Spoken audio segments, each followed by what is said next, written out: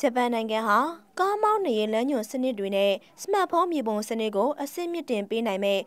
ပြည်တွင်းလုံးတီနီယာလမ်းညွှန်စနစ်တည်ဆောက်မှုကိုတိုးမြင့်ဆောင်ရွက်တဲ့အနေနဲ့ဆက်သွယ်ရေးဂျူတုဒဇင်းကိုအောင်မြင်စွာလွှတ်တင်နိုင်ခဲ့လို့သိရပါတယ်။ဇွန်လ1 ရက်နေ့အမနက်ပိုင်းက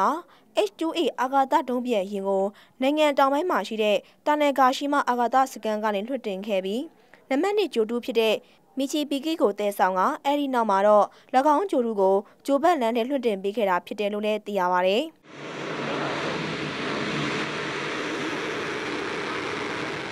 ဂျပန်အစိုးရဖွဲ့ရုံးပြောရေးဆိုခွင့်ရှိသူကတော့အဲဒီဂျိုတုကိုအောင်မြင်စွာလွှတ်တင်နိုင်ခဲ့တယ်လို့ပြောပါတယ်။မူလကအမေရိကန်စစ်တပ်အတွက်ရည်ရွယ်ပြုလုပ်ခဲ့တဲ့ဂျိုတုကနေတီနီယာရှာဖွေရေးစနစ်ကိုလက်ရှိမှာကားမောင်းနေရေးစနစ်နဲ့မိုဘိုင်းအင်တာနက်အသုံးပြုခြင်းအပါအဝင်အရက်ပတ်သုံး application ပေါင်းများစွာအတွက်ထောက်ပံ့ပေးနိုင်မှုဆောင်ရွက်နေရလဲဖြစ်ပါတယ်။ဂျပန်နိုင်ငံဟာအမေရိကန်ကလက်ပတ်လုပ်ကိုင်နေတဲ့ကမ္ဘာလုံးဆိုင်ရာတီနီယာပြစနစ် GPS အပေါ်မိခိုအားထားနေရတာလည်းဖြစ်ပါတယ်။ဇွန်လ1 ရက်နေ့မှာပြုလုပ်ခဲ့တဲ့အဲ့ဒီဂျိုတုလွှတ်တင်မှုဟာ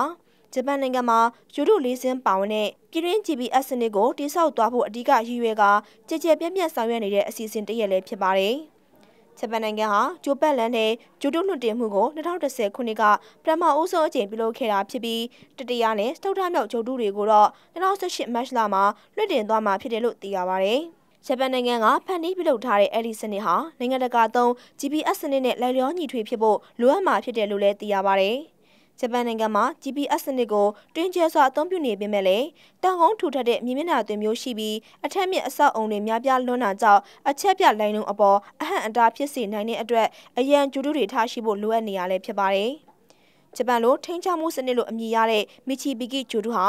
အာရှသမုဒ္ဒရာပိုင်းဒေသတစ်ခုလုံးကိုဖြန့်ကျက်လွှမ်းခြုံထားနိုင်မှာဖြစ်ပြီးအရက်ဘက်လုပ်ငန်းသုံးအတွက်ရည်ရွယ်ကအဲ့ဒီဂျိုတုကိုလွှတ်တင်ခဲ့တာဖြစ်တယ်လို့သိရပါတယ်။ဂျပန်နိုင်ငံရဲ့အာဂါသမူဝါဒရေးရာဝန်ကြီးယိုဆူကဲဆူရုဟိုက